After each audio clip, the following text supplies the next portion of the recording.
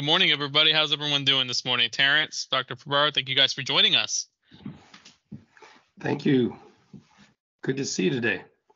Yes, sir. Yes, sir. Today we have our November Leadership Live, right 10 at the dot. Let's get started. We have Tarence Lauchié. You guys should be familiar with him. He's basically an employee here at Rosewood at this point. This is probably his third one this year. The last 5 years that I've been here, he's done probably about 15 of these. So we really do appreciate your insight, Terence. You bring a lot of value to Rosewood and all of us here, and you're always been a fun presenter. So we're welcome November. It's a lot to be thankful for and grateful for. So we appreciate you for joining us. Thank you for having me again. And I do feel like I'm an employee, maybe a employee in residency. How about that? Yes, sir. Well, yep. Yeah, so we always want to start with our why. And so, Terence, our why is to multiply the blessing and the opportunities that have been put onto our trust. So for all you guys here in Rosewood, try to memorize that. Try to remember it because, Scott will call you guys. And a $25 gift card for Amazon can do wonders right now for this holiday season. So let us know if you guys need us to send over that PowerPoint, that slide. Or just look over the YouTube videos where they should be on there. So this year we are down to Q4. We finished up Q1, Q2, Q3. Remember the themes were our core values, and this one's going to be about spirit of excellence, leading with skills. Last week we talked about the art delegating with Scott, and that was a good one, especially in the holiday season. There's a lot of delegating and trying to get us on schedule. And Terence is here to talk about accountability in the workplace. So perfect timing, especially here in the holidays, and kind of just being accountable to work and making sure we don't let off the gas. So, Terence, floor is yours. Great. Thank you so much, Antonio. I really appreciate the intro and the review, just to give everybody an opportunity to be on the same page. I did get a chance to catch Scott's presentation because J.O. sent the link, and so I was able to get a chance to take a look at that. Thank you so much. And if Scott's on the call, I can't see if he's here or not. Great job with setting this up. I think it's a great segue into accountability in the workplace, having talked about really what it means to delegate, the who, what, when, where, why, and how of that. He laid out pretty plainly. And so I'll be talking about accountability, and I will touch a little bit on problem solving, or how accountability can be helpful in solving problems. So I think I've got somebody navigating the PowerPoint for me. Is that going to be you, Antonio, or is that J.O.? There we go. So we'll look at the objectives of our session today. We are absolutely moving forward, not backwards. There we go. Looking to define accountability and personal accountability. So in general, the definition of accountability as well as what it means to make that personal. Secondly, we are looking to differentiate between ownership and accountability, and then focus on building accountability through leadership, accountability leadership. And we can go ahead and move to the next one. Look at this quote by an individual who speaks on accountability as being something that separates the wishers in life from the action takers that care enough about their future to account for their daily actions. And that's a pretty profound statement. You can advance the next slide. But thinking about those who are wishers in contrast to those who are action-oriented, accountability moves us to a place where we are not only responsible, but we start acting upon those things that we are responsible for. So a definition of accountability is here. And it is really important for us to build a team that fosters a workplace. And since accountability will be reflected in the accuracy and the efficiency of the work that is produced by the employees, we have to look at accountability as our work, accountability as our assignment, accountability as our duty, but accountability is also very much part of the virtues of an organization that is successful.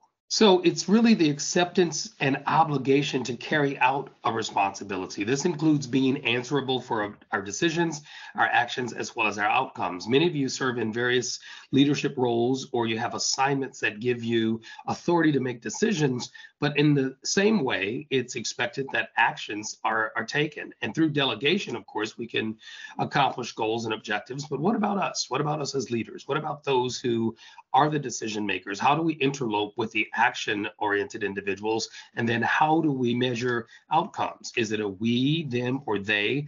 And I pose this question because often when we define accountability from a leadership perspective, it's whoever reports to us being accountable. But I oftentimes say that the organization is only as strong as those we lead. And so when we are in leadership roles and we look at accountability, we have to use the plurality of it as opposed to the singularity of looking for someone else to be accountable. Our accountability to them, as well as their accountability to us, and our accountability to the overall organization is vital. Let's go to the next one. So when we look at personal accountability, envision your future. Think for a moment about what it looks like down the line for you, if this job is done properly, if this project succeeds, or if this project fails. So taking the responsibility of being accountable does involve us envisioning our future and taking ownership. And I'll spend some time on defining ownership or talking about that a little bit later, but being part of the vested interest of the outcome. Finding solutions, of course. When we are personally accountable, we will stop at nothing until we get to the solution of a problem or the resolve of a task that's set before us. So when we're being held accountable, it really means that you're relying on that person to produce results. And it's for that particular task. It's for that particular obligation that's been delegated. And because Scott talked about delegation, we have to think about when we delegate something to an individual, we don't just pan it off and leave it there. In fact, we do a follow-up, but we have some form of a relationship that says we'll go back and make sure that the support is there for the job to be done, and also giving people the resources to carry it out. So when we talk about being held accountable, it means that you're relying on them to produce the results, but I don't want to let us off the hook as leaders or those who've done the delegating. So accountability oftentimes is brought up whenever there is a conflict or whenever there is a situation that, let's say, a project didn't go as it was planned. And so, we'll say, who's accountable for this? And typically we start immediately blaming the individuals that we give the duty or the responsibility to. But really, when we look at accountability versus blame, accountable individuals gain respect from others, and they also gain confidence in themselves because of the shared responsibility that goes with accountability and not necessarily the blame as to where it goes or who did it or didn't do it. Let's take a look at our next slide. I'm going to be pausing for some questions and some involvement in just a moment, but I want to lay this foundation. Really, when we understand the importance, how crucial it is, think about how every individual needs to be aware of the importance of accountability within a workplace.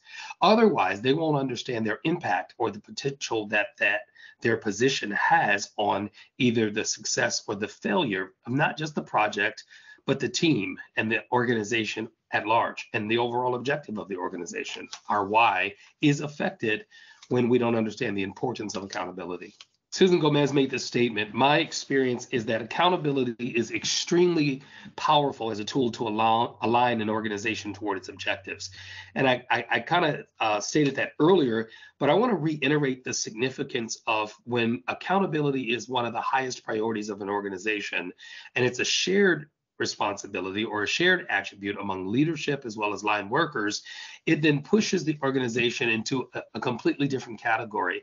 I think historically we've seen organizations with top and down lines. You've got the upper echelon of leadership, and then in some cases there's middle management, and then you have what's called line workers, or those people who execute or carry out, whether it's sales or service or product manufacturing. Well, if accountability is one of the highest virtues of an organization and used as a powerful tool, it's going to be present, evident, and obvious in every level of the organization. So modeling it is going to be one of the most vital aspects of knowing that accountability is working. Modeling punctuality, being prepared, loyalty, and then of course getting jobs done. Most people learn from their immediate supervisor or the person who they directly report to, but people are also peer oriented. Sometimes people will look to the left and look to the right of them, and if they're anything like my kids or my grandkids, they'll always compare their performance to their siblings' performance. They'll say, oh, I did that because, which means that on all levels we have to be modeling as leaders the elements of accountability. And some of them are, of course, punctuality, preparedness, loyalty, and accomplishment. And these are what we would consider like the top four modeled activities or modeled attributes of someone who is practicing accountability. So when we value that, it's a partnership. In essence, we are not just simply making it something that's a rule or an expectation, but we use it as one of our core values and we integrate it. And every workplace really should include that as a core value so that when people come into the workplace, they will come knowing that accountability is a very high priority. And so let's front load some of those benefits. Front loading is really the process of setting clear expectations and guidelines at the beginning of any process. And so we can break this down to the weekly tasks or assignments, maybe quarterly performances, or maybe even the annual review.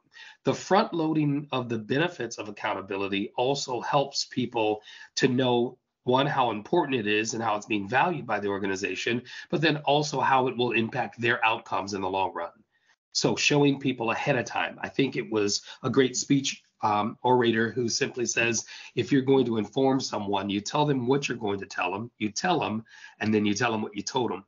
And that's an example of how when we front load the expectations of accountability, we empower people to perform with a certain level of confidence and also a certain level of calm. They're not in fear, wondering what's going to happen. They can just simply look at the guidelines, look at the expectations that have been set forward, and align themselves accordingly with accountability as a tool. Let's go to the next one. So the teamwork element of accountability is important because it means that everybody's working together to allow more opportunities to arise. And so accountability doesn't become a penalty. It doesn't become something that is looked upon negatively, but it's something that strengthens the team. If you look at the little clip art here, or you look at the paper pyramid that's being made here with people or individuals, if you notice the base is wider than the very top, and that's because they're standing on each other's arms and shoulders. They're standing on the support of those who are at the foundation level and those who are in the middle, and then those, of course, who help to make up the very top of an organization or the top of a team. So thinking about how working together is an absolute must, accountability then becomes a shared value as opposed to just a value that someone imposes upon someone else. Let's go to the next one. And so there's a cycle associated with it. And I oftentimes take a look at the cycle as being something that we can look at daily, or we can look at it on a weekly basis or a quarterly basis, or every encounter. Establish the goals. When I'm giving instructions to somebody who works with me, I simply want to make sure that I'm clear in what the outcomes or what the expectations are, but then also delegating, which we talked about, or which Scott talked about last presentation, it creates ownership, meaning I'll give the responsibility or I'll give certain tasks or ask the individual, which of these tasks do you feel most comfortable in working with? Now, of course, if it's a directive, then I have to give it as a directive. But if it's a team effort, then we can talk about strengths and areas where somebody may be more proficient than someone else.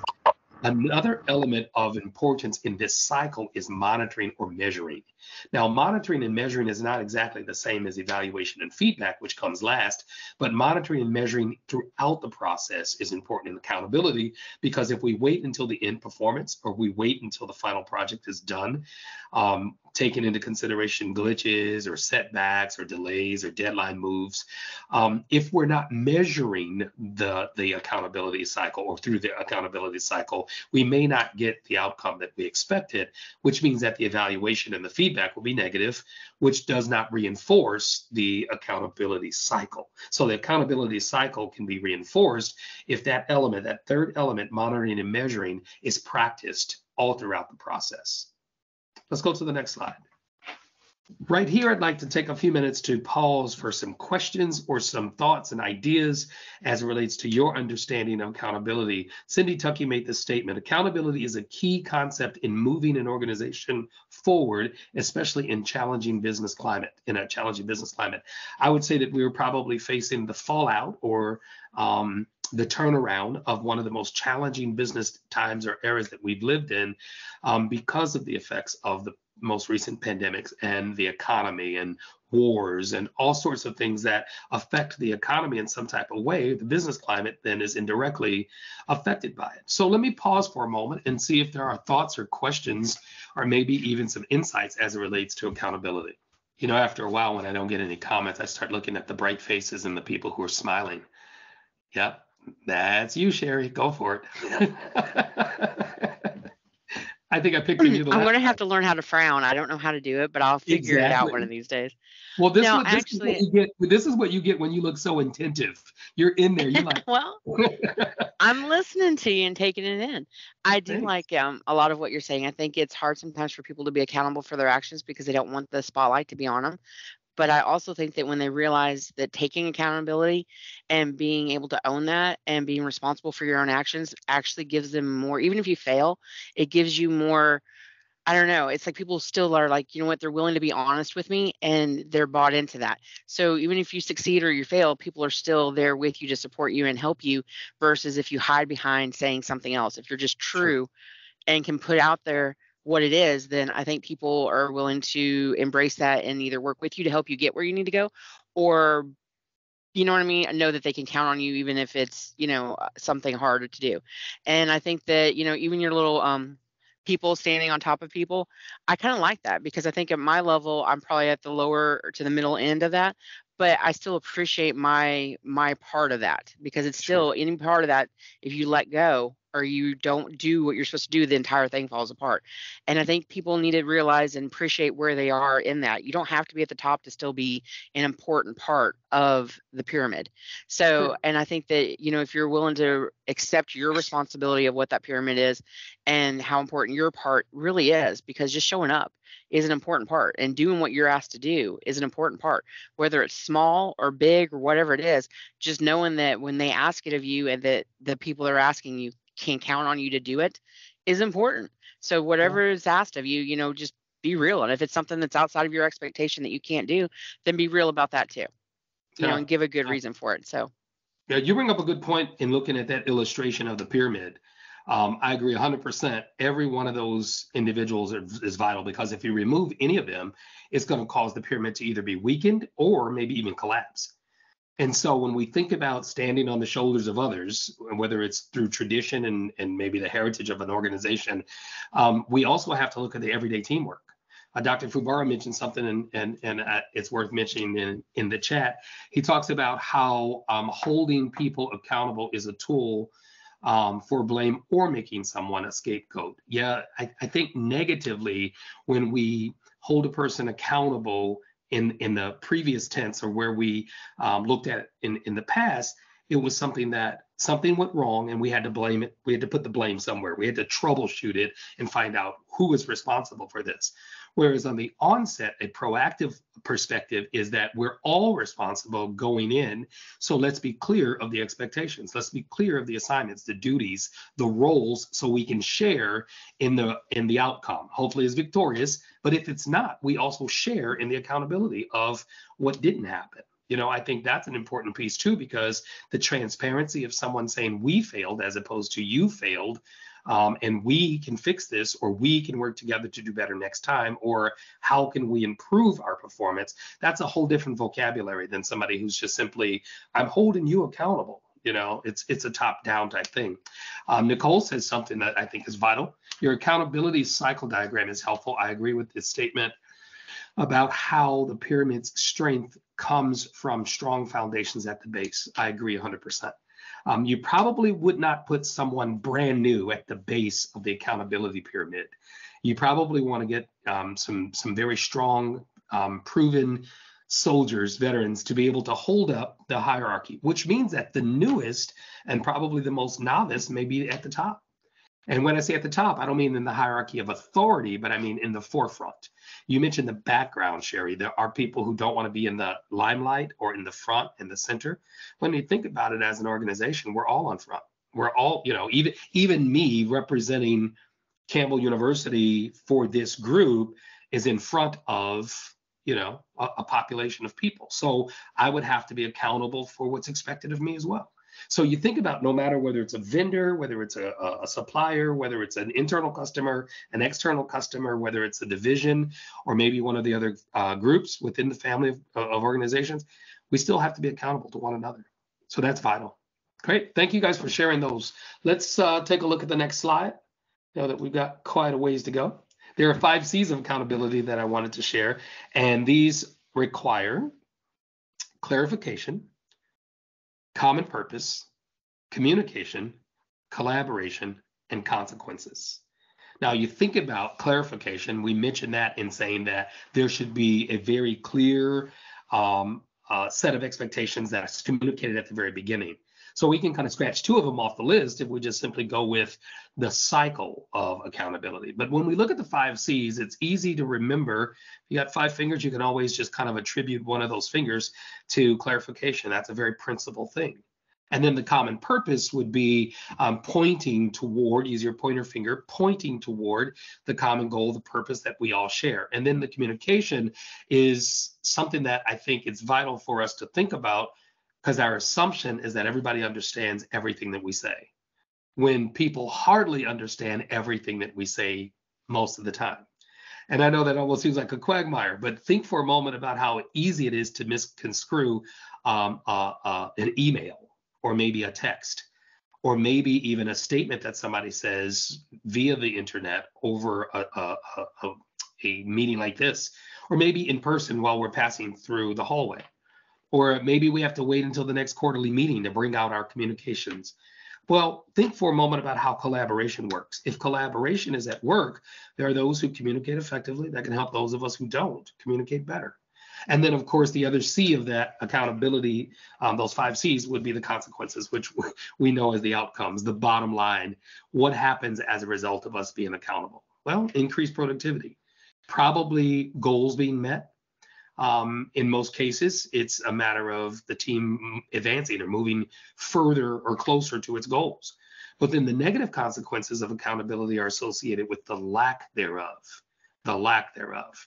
Not necessarily I'm holding you accountable. No, it's we're accountable. Everyone's not holding they're carrying their weight, and the collaboration is broken. So therefore our consequences are now skewed, or our consequences are less than what's expected. So we look at it up and down a spectrum. If those 5 things are necessary in order for accountability to operate, we really cannot afford to miss any of them. We have to assess the consequences. Most people start with the consequences because if it's a negative situation, they go, who was responsible? Let's advance to the next slide. So if we look at each one of these individually, and I'll skim through them since I've already introduced them, making sure that we have clarification can help to reduce stress. I honestly believe that most people are more afraid of the unknown than they are the known factors. If I know I've got 12,000 of these pieces of product due, then I'm a lot more acceptant of the challenge than I don't know how many I've got and how many I've got to do. It causes fear. The unknown is probably the biggest element that drives fear, and it can be clouded in the clarification process. Clarification also builds trust. If you let me know and I let you know and we let each other know, then the clarification is in play, and we now can trust one another because we're open and we're honest about what's expected. Let's go to the next one. So that common purpose would be the most effective team's goal. Let's get to the common purpose. It really explains what and why we're doing what we do. I like how with every one of these sessions, you start with the why of the organization. And I think that the why of the organization reminds us of the common purpose, and it causes the team to always know I'm here for a reason. This is not by happenstance. I'm not just here to waste time, or I'm not here because I got to check this off my list. But the common purpose, of course, is really, really clear: to multiply the blessings and opportunities. And so we do that collectively. It's not a singular effort, but it's a common purpose. Let's look at the next one. Communication, which I nailed that one constantly. I kind of beat the nail on that one because I majored in communication at Michigan State way back in the day, and the definitions never really change. There are different models of communication, but the full understanding of communication is that it's an ongoing process. And it's clear that we know what the expectations or the outcomes are, and we have to be concise in communicating in order to understand each other, but then also offering feedback helps. So it's a sender of a message, a receiver, receiving that message, processing it, and then giving some feedback. There are elements of noise or disturbance that conflict oftentimes, and they could be delays, they could be interruptions, they could be things within or without our control. But if we keep the line of communication open, we can work through those things as well, and they're not distractions. Sometimes we can even build in and anticipate them. Let's go to the next one. So collaboration, look at those pieces of puzzle being put together. It's really taking individual effort, though, to produce a significant team accomplishment. And that's a different approach to the term collaboration. Most of the time we look at collaboration as being, oh, we're just in this together. And I talked about shared values as well as the shared common objectives, but collaboration first starts with an individual assessment. And it starts with me making a concerted effort to bring my piece to the puzzle. If I don't bring my piece, when I do this workshop in person, there's an exercise we do where we break up into teams, and there are puzzles that have to be put together. And each team is, and I'm kind of giving it away because we're not in person, each team is missing a piece to the puzzle. And they will find shortly that the piece has been given to another team. And when the team finds out that they have a piece that doesn't fit or doesn't match, or they're missing a piece, but they have an extra piece, they eventually begin to recognize how important it is for each other to bring those pieces together. And then ultimately, if it's 3 teams, all 3 of those individual puzzles make a larger puzzle. So just kind of envision that in your mind.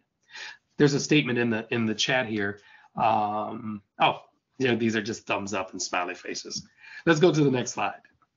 Consequences, and that's the last part. And I did talk a little bit about how frequently they're thought as just being negative. Consequences can also include the celebration of the success. Consequently, we were able to celebrate because we exceeded our goals. Now, if that's not a positive statement, I don't know what is. Consequently, when we hear the term consequences, often there's a negative connotation. If you agree with that, drop it in the chat there. If you relate to consequences or thought about consequences negatively in the past, just be honest and say, yeah, that's what comes to mind. I don't do it intentionally, but whenever I hear people say consequences, I have to reroute that. I've got to intentionally rethink it and say, okay, there are some positive options for consequences as well as some negative ones. Let's go to the next slide. Thanks. So Pat Summitt made this statement: responsibility equals accountability equals ownership. That's an equation. Responsibility equals accountability equals ownership. And a sense of ownership is the most powerful weapon that a team or an organization can have. I know earlier one of the quotes was from somebody who said that accountability is one of the most powerful tools. And both of them are. You really can't have one without the other. When someone identifies as being accountable, their responsibility is obvious. When someone is responsible, their accountability is expressed. And then ownership is what we're getting into nowadays, whether it's a stock option, whether it's a family-owned company, whether it's employee where employees are part owners.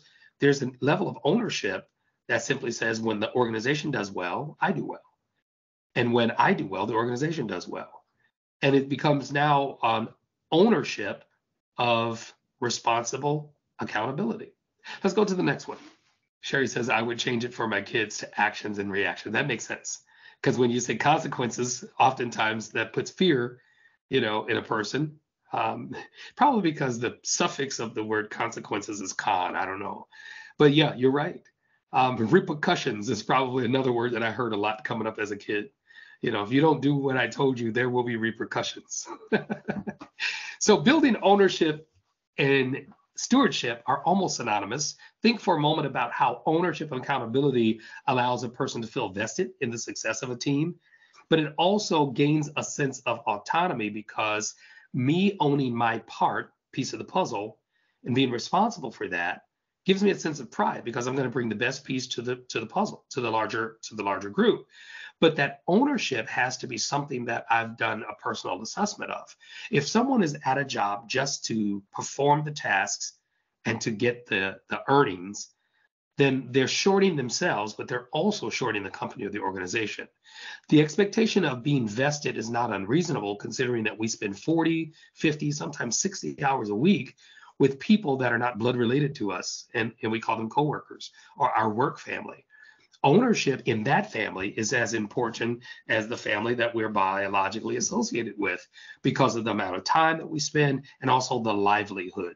Think about the living that we earn with the people that we work with. And sometimes we spend more time with the individuals that we work with than we do the people that we know and love at home, because of our cycles and our patterns, and if there's travel involved. It really gives us a sense of autonomy, and also it develops growth. When people have ownership and stewardship as synonyms, they realize that it's our work, that we are advancing the mission of the organization. It really then grows an individual, and they become ripe for promotion. They also become even more prepared for opportunities and challenges that the organization may face, because now we're looking out for potential pitfalls as opposed to someone else watching my back. Let's go to the next slide. So let's look at a contrast of ownership and accountability. Accountability is connected to an extrinsic motivation, whereas ownership is connected to intrinsic motivations. Now, the reason why I wanted to show the contrast is because we have both. We have both intrinsic motivations as well as extrinsic motivations, and everybody's different. When we look at personality types, when we look at enneagrams or behavioral styles or our strengths, any of those tools that assess characteristics or traits and attributes that we exhibit at work, they're going to be varied. There's going to be multiple ones, which means that everyone in the organization won't share the very same extrinsic motivations. Some people are extrinsically motivated by, just the thought of the concept of our company being on top, whereas another person may be extrinsically motivated by, am I going to receive the profit share or the reward of my efforts? Intrinsically motivated individuals are driven by oftentimes a different beat of the drum. I often say it's the heartbeat of the individual and their passion for what they do. I have this poster downstairs that simply says, do what you love and love what you do. And when you think about that, people who carry that value are often more peaceful, they are more positive, and then they're also more engaged to solve the problem as opposed to lament the problem. Jason put in the comment, it seems most consequences are usually relational.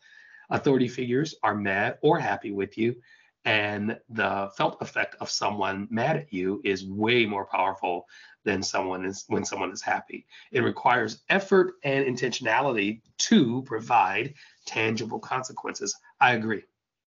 Attitude is everything. I do a session called Attitude is Everything, and it's centered around a video that was made of an organization. This was long before the pandemic, that was infested with an attitude virus. And I don't know if you've ever seen it. It's a common video that's been used called Attitude is Everything. And in the workplace, there are viruses that go around, both the natural ones as well as the ones that we cannot see. And those are oftentimes negativity, or oftentimes words, ideals, ideologies that people have. And the negative ones spread a lot faster and a lot further than the positive ones. So we have to be conscientious about that. And in order to inoculate against that type of virus, we have to be healthy. And I think accountability is one of those elements or those attributes for a healthy organization. Let's go to the next one. So the ownership mentality in general is seeing the bigger picture. It's also believing in oneself, not just my boss must believe in me, so I must be okay. How about I believe in me and I can do it, I can show it through my actions, and I'm looking at the bigger picture. It may even be someone who is on a quest for career advancement. In that quest for career advancement, they simply add more value to the current work that they're doing. And then they show the potential of their ownership or their being vested in the organization by taking on other tasks. So ownership mentality really broadens a perspective as opposed to just simply owning my silo. I work for a university or a college, and in that college, we've been debating now for the last 20 years about silos and how to destroy them and how we don't need to operate in silos, and silos are a bad thing. Well, silos are a bad thing, but to the person who is the silo king or queen, it stores all their grain. And unfortunately, when people hoard or store their grain in a silo, when we are a vast organization, there is limitation for the potential of that organization because of the silo. So promoting an ownership mentality helps us to eliminate silo behavior. All right. I actually think and experience in many ways long-term success is driven by positive reinforcement. Consequences are still important and need to be raised when appropriate. Exactly. Connecting silos is the heart of networking. I like that, Timothy. When you go by here in Michigan, we have a lot of farms. And if I'm driving from, let's say, Grand Rapids to Lansing, I can see a farm with silos side by side. The silos aren't scattered. The silos actually, if you look very close, are oftentimes interconnected. And when one silo is full, the granary process causes the next silo to receive, and then the next silo, and so forth and so on. So if we can connect them, then that's fine. The silos may just be the attributes of distinguishing, maybe time frame, first in, first out, element when it comes to grain or farm. I'm not a farmer, but I would imagine first grain in is the first grain out. And so the necessity of silos is important to acknowledge. But when we're talking about organizations, no individual is an island. I often use and quote the ancient text that we don't live unto ourselves, we don't die unto ourselves. No person's an island. We are interconnected in some kind of way. Let's go to the next one. So why does it matter? We started with why. We'll start kind of narrowing this in. Employees who take ownership will help the company to advance because they're creating something, and they're creating a trust between coworkers. Now, the word trust is a verb or noun, but trust is that bond, the glue that literally keeps an organization together in the tumultuous times, in the rough times, and also the opportunistic times. Think about the times of opportunity when we're trying to roll out a new product or advance through diversification, maybe even be disruptive. What if we're the disruptors? And that's a good thing, not a negative thing, if we're disruptors in a field.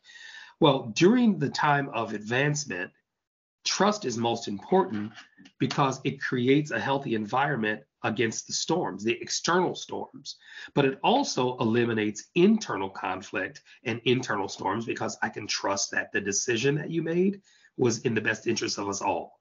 Or I can trust that you believe enough in me that when I perform at my best, I'm going to give you what I have, my very best. And so as you can see, it can be as interpersonal or intrapersonal as you would like. But it's important for ownership and trust to be part of this virtue that we call accountability. Let's go to the next one. So when we weigh the opposite of that, think about micromanaging as opposed to simply affording trust or giving people responsibility. Micromanaging really damages that trust, and it causes insecurity, stress. People actually have commented over the years of my experience with teams and team building, how they have a physiological response to someone lording over them, or to someone giving them the sense of stress because their presence denotes the expectation that is either insurmountable or wasn't clearly communicated.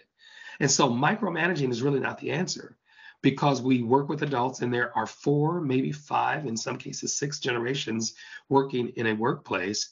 We have to consider what is identified as micromanaging. One generational group may say, give it to me, give me the deadline, give me the clear expectations, and I'll get it back to you before the deadline. Another demographic group may say, no, I want you to touch base with me along the way, and I want to show you what I'm doing because I need your feedback in order to feel affirmed. Another generation may say, well, the expectation is that I get it done, right? So you don't have to watch me. You don't have to tell me, what to do. You've already told me. Now let me figure it out. I mean, so there are different dynamics when it comes to identifying what's considered micromanaging. And so we have to be conscientious of that. We have to be careful to know that what is micromanaging to me may or may not be micromanaging to someone else. I'm a baby boomer, but I'm right on the cusp of being of another generation. And so that generation after me is probably used to the micromanaging of people from my generation. But the third generation in is probably not as palatable to micromanaging, and they resist in passive ways. And that's another workshop, but we will find that sometimes generational differences can redefine a word, People will say, I feel like you're micromanaging me. And I'm going, I'm not micromanaging you. I'm giving you deadlines and I expect you to perform. And so by me asking before the deadline, I'm now giving you a warning that these are what the expectations are. Notice how I use the words deadline and warning. Well, those are micromanaging terms to somebody's ears, whereas I think they're absolutely necessary terms to high performance. And so we have to be conscientious of it, choose our vocabulary wisely. Scott gave the quadrant of what is considered important and not important, or urgent versus less urgent. And I think that model is probably effective in giving each team or each generational group an opportunity to look at that and go, okay, let me adjust, because it's obvious that the rest of my team has these as most urgent matters. I think that's vital. One of the things, Scott, that I picked up is how you mentioned CCs. When you get a CC on an email, it immediately goes into the I'll read it later or maybe not file. I'm going to pick that up and practice it, because I waste a lot of time reading things that were just FYI. And, I guess I should probably pick a time of day just to read the FYIs, because it interrupts the flow or the train of thought, because now I start participating in whatever the communication is between the two individuals that I got CC'd on. And so I'm not required to participate in that. And like you said, if it were important, I'd be the first line as opposed to CC. Now, someone else has opposite thought to that, saying, I want to know everything. The micromanagers probably. So copy me on it, blind copy me on it. So blind copy. I guess that could work. But I guess I will need to take the time to decide whether it's a CC or a BC. And that's important. So John made a statement. I think this also applies to how much collaboration is needed to truly get a mutual understanding of clear objectives. I agree. Collaboration is bringing our best game, putting it on the table, and allowing ourselves to be vulnerable. So I do believe that collaboration is one of those 5 C's. If we spend more time in collaboration, we'll need to spend less time in trying to clarify. So we can overlap those. We can bring collaboration and clarification together. Thanks, John. Nicole says he brought up a great point. And adding to that, collaboration levels are also dependent on the stages of the project. That is true. At the beginning, if collaboration consists of clarification, somewhere in the middle, collaboration could be on assessing the progress. And toward the end, collaboration could be on celebrating the success or tweaking just before we pull the trigger on a new project or something. So yeah, thanks, Nicole. Let's go to the next one. So sharing the vision, and that's something that we can do during collaboration, of course, or clarification. Sharing the company's vision, though, is a powerful motivator, and it helps to guide the employees towards success. It creates that common ground, which we talked about, having a common ground, where employees can focus their time and their efforts. I love the fact that this organization is very clear with its goals, its driving perspectives, philosophies. So you can call them whatever you like. I think that they are very clear that the organization looks to center all activity around the why. And that why continues to drive those values. Those value statements are plastered everywhere. And I think that those are the important pieces that subliminally kind of creep into the mindset or the psyche of our functioning every single day. I've got a motivation wall here in my home office, and it's got framed work with definitions of words like leadership, tenacity, resilience, execution, perseverance, persistence, grit, determination, and then ultimately success. Well, keeping those values in front of me, those are personally my values for me, Inc. Those help me to stay on target. They help me to stay on track. And they serve well inside of organizations. Let's go to the next one. And so John Quincy Adams said this: if your actions inspire others to dream more, learn more, and do more, and become more, then you're a leader. Now, that's an interesting statement because it's deductive. When you think about the fact that our actions as leaders require something in the middle. Yeah, I'm a leader. Well, you're a leader because you did what? Or you're doing what? Well, am I inspiring others to dream? Am I inspiring others to learn? Am I inspiring others to become more? Now, John Quincy Adams, of course, is a great part of our history. And if this is something that was grasped and carried on, I think we'd be a lot further along. So this is relevant for today. It might be an idiom from then, but it actually applies now. That as leaders, and John Maxwell would probably agree, that leadership is influence, nothing more, nothing less. John Maxwell made that statement, and I think it coincides with what John Quincy Adams said about inspiring others to dream and to learn and to become more in order for them to be empowered, but also the organization. All right, next slide. So as it relates to leadership and accountability, it really involves using those authoritative skills and modeling the behaviors for the team. Accountability leaders or accountable leaders, they use their integrity and their discipline to set those standards. And I started with the accountability through role modeling. And when we model the behavior that we'd like to see, and we do it naturally, and we do it without pretense, what happens is that people begin to admire our character. And our character could just be the sum total of those attributes that we show when we're doing the work for the organization or when we're making the team successful. That's really what true leaders are. They aren't necessarily the people who sit you down and tell you what they expect, or they're people who show you how it's done, and they show you through their behaviors and their actions. I think about some really outstanding leaders that I've served under in my life.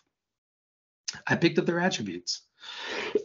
Something that each of them has done has influenced me in some type of way to where now I'm modeling behavior, that was modeled for me. And because I can model their behavior, I'm perpetuating the success that they gave birth to inside of me.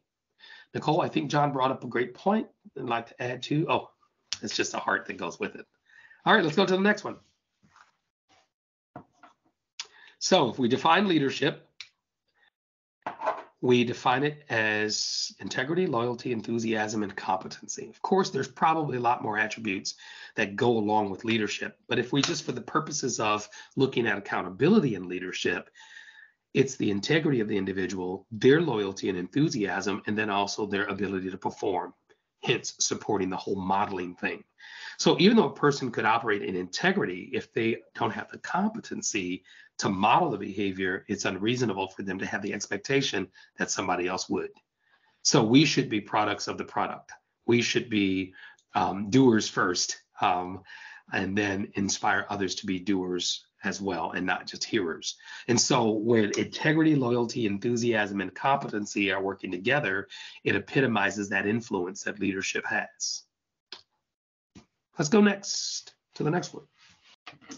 So back to the puzzle. The role of the organization really is to practice that leadership, but to be positive and then to be the team player. Now notice that's not just the leader's responsibility, but that's everybody within the organization.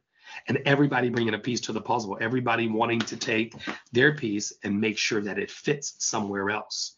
And when you find that it doesn't fit, you don't just jam it. You can't even take it out and go back and retool it. You just simply have to work patiently and intricately through some type of strategy. I don't know if you've ever put together a puzzle with your family or with friends or in an exercise, like the one I mentioned earlier. But you really need all hands on deck. You really need everybody. If somebody's holding their piece, then it's not going to it's not going to bring the puzzle together. Or if someone is just dead set on being the center of the puzzle when actually they have an end piece is going to be important for us to share the center. If you look at those pieces, some of those pieces are edge pieces. They're end pieces and not pieces that are sorted. That's just for the inside. If you notice, the inside pieces all have a connector, whereas the outer pieces have a flat line. You transpose that to people within the team. Transpose that to what they bring to the table. Some things are foundational, and then other things are what makes up the middle. All right, let's go to the next. So the manager in this situation really needs to possess those leadership skills and also implement strategies that are aligned with the employees and including everyone in the mission. Notice it says align with the employees, strategies that are aligned with the employees. Oftentimes we look for everything to align with the vision of the organization, and it should, but the manager's job is to kind of serve in the middle to bring the pieces together. The manager's job in most organizations. So you may have executive leadership, and then you may have managers, and then you have line workers. And in that case, the manager is responsible for making sure that the middle gets in the middle and the ends get on the end.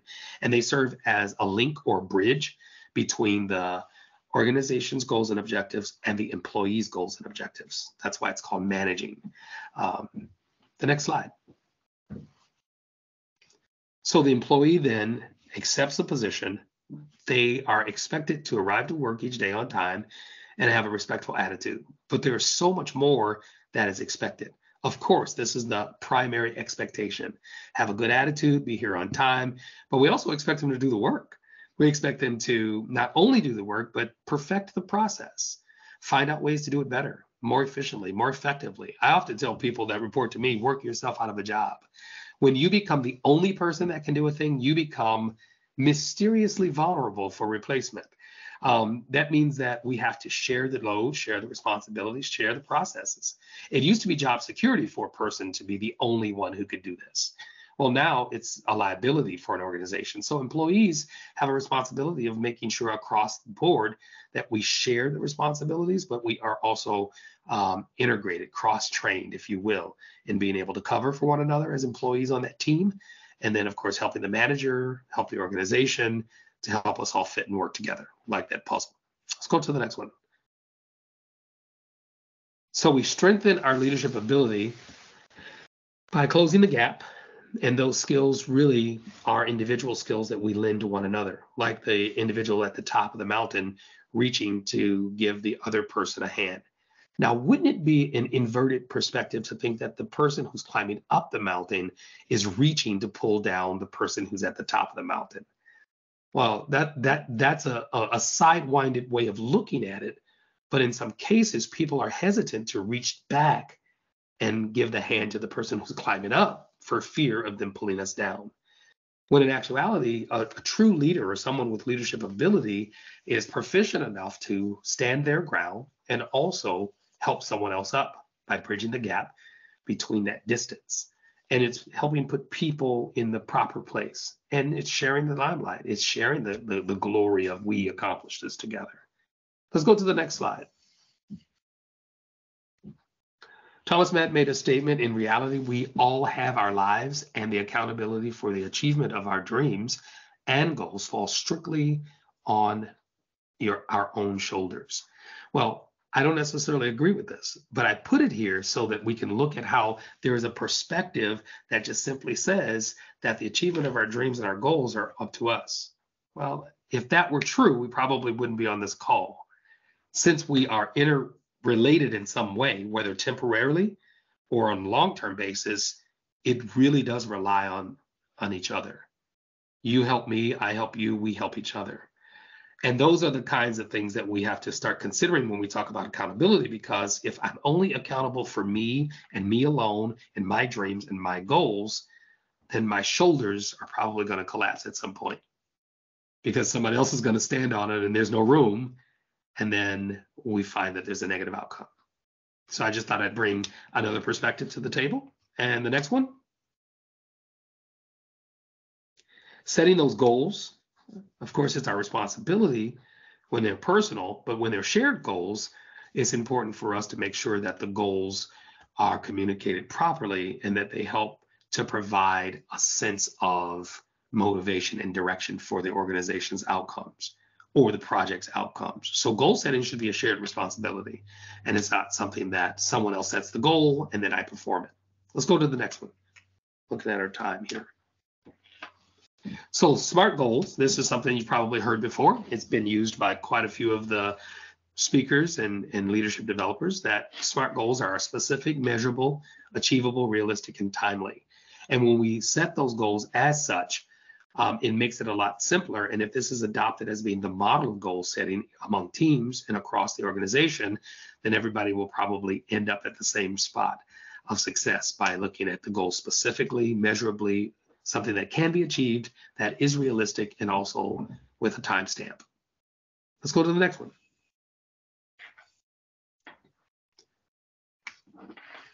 So when we ask the question about who is the accountable individual, in order to make the target, in order to get the bullseye, we have to look at it on all three levels. If we start with ourselves, it's the individual goal and objective, then we look at the team that we're a part of, and then the overall business or organizational goals. We're all accountable.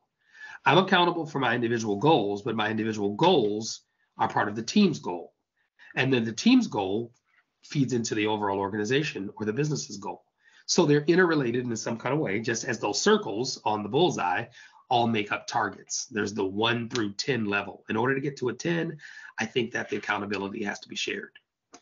Timothy said, good management is but teaching and coaching in a loving way to help encourage and inspire relevant ideas that affects the outcome that the team seeks to attain. I agree 100%. So when we think about management serving as teachers and coaches and motivators to get the job done, it's something, and loving, I like that. It's something that we have to intentionally do. You don't do that by accident. And so in order for the bullseye to be met, of course, there needs to be some velocity behind that dart. And that dart may be thrown by an individual, but it's reflective of our team effort as well as our overall objective as an organization. All right, I think we're coming to the close. A few other slides. Excuse me. So identifying your why. We started with the company's why. Identifying your why. Simon Sinek is known for that. Always remember that your position plays an important part for the overall organization, but understand why you are beneficial to your team. Your why could be your personal objective, but it's what drives you. It's what gets you there every day. John Doyle says, my dad's teaching was boiled down to the world doesn't owe you or not entitled to anything. Go and earn it. I like that. And of course, the why is the target. That makes a lot of sense. So the target for each of us individually is our individual why, but within that target, we should be able to find the why of the organization. I love the why statement for this group because it's something that you can use in your personal life as well.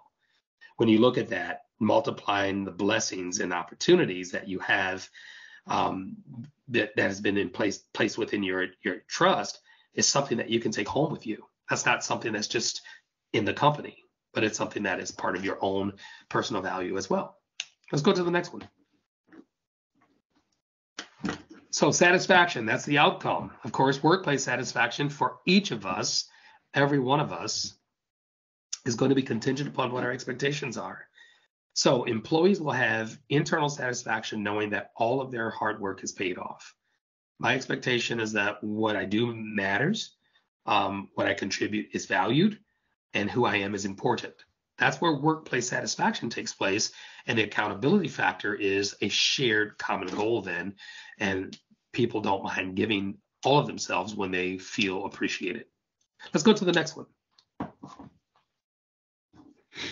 So here are some closing words of wisdom. I'll give you an opportunity to look at them, and our final exercise would be for you to read these four and put in the chat, or you can say it aloud, which of these do you resonate with, the most? Sam Silverstein, Will Craig, Byron Pulsifer, or Tom Hansen?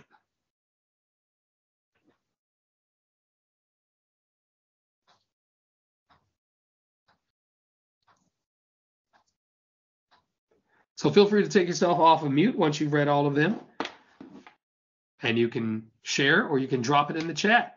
With that being said, I'm going to turn it back over to either Dr. Fubara or Antonio.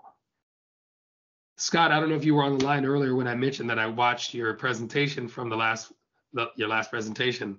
Good stuff. Thank you, Terrence. Appreciate it. I see Will Craig's winning here so far, right? Great. All right, you guys, feel free to drop them in the chat, and I'm done. Thank you all so much for for allowing me to present again. Sorry for the nasal congestion going on here. The Sudafed hasn't kicked in yet, so I'll be better by my next presentation. Dr. Fabar, did you have anything you wanted to say? I'll just say thank you. Terence, of course, has been a regular, as Antonio mentioned, at Leadership Live, and continues to provide quality and value. So thank you. Thank you for the opportunity. Great. Antonio, it's on you. Well, thank you guys for joining our Leadership Live for November. You can find this tomorrow. We'll send an email kind of rehashing and summarizing what we learned today and sending it to everybody else who missed the call for the field employees as well. So please share it. Please let your coworkers, if they missed it, we're one more down to finish up Q4. Thank you, everybody. I hope you guys enjoy your Thanksgiving. If I don't see you, so happy Thanksgiving. And thank you, Terence and Dr. Farrar, for putting this together and getting us a good Leadership Live. So thank you, guys. Great. Thank you. Looks like Hanson has it. Thanks.